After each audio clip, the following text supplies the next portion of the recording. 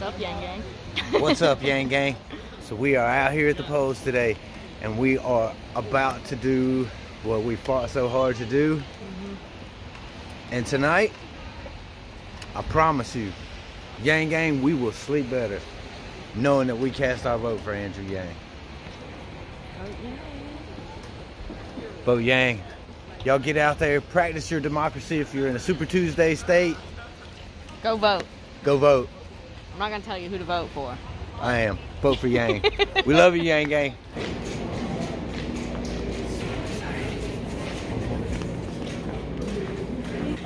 awesome. That's for all the hand sanitizer.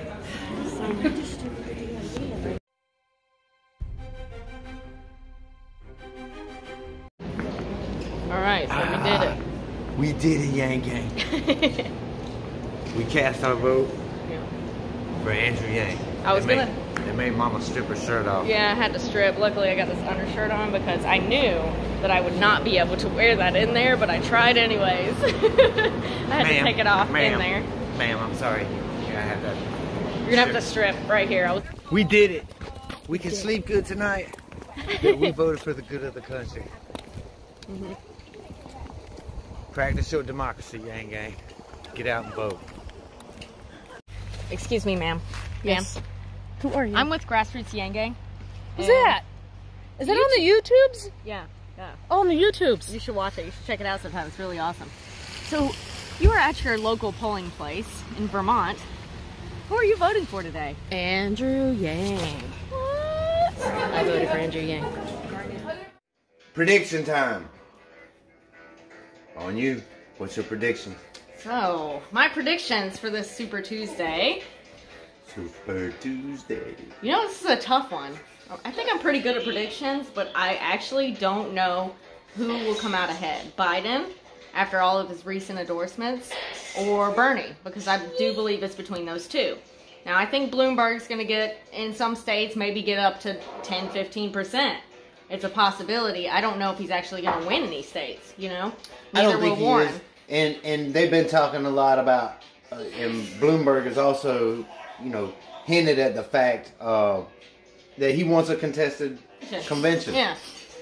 Because that means he would fare better. If it goes to a contested convention, I believe that once again, Bernie Sanders, regardless of what happens, will get screwed out of the nomination. It will most likely be Biden, but none of that will matter unless he chooses Yang as his VP. It's his best shot at winning, and I know that Biden has hinted around at the fact, you know, that Pete Buttigieg reminds him of his son and this and that.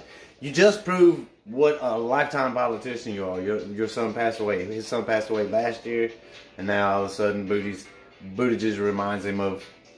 Come on, man. That's just pure politics. So, we don't know. We, of course, voted for Yang today. But we don't know who we're going to be voting for in the general election because we haven't gotten there yet. Like, our mind frame is still, we want Andrew Yang.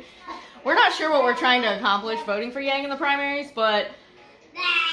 But whatever it is, we accomplished it. Yeah, he deserved our votes. Because he's the only one that, quite frankly, earned my vote. You know, we spent so much time around him.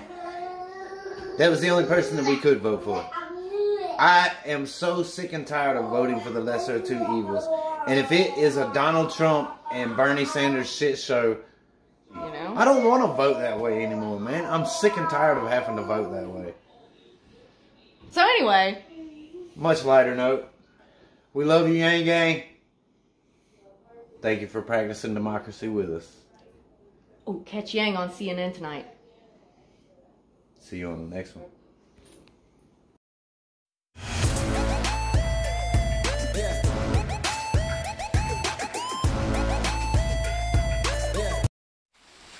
Yummy, yummy, yummy, yummy, yummy.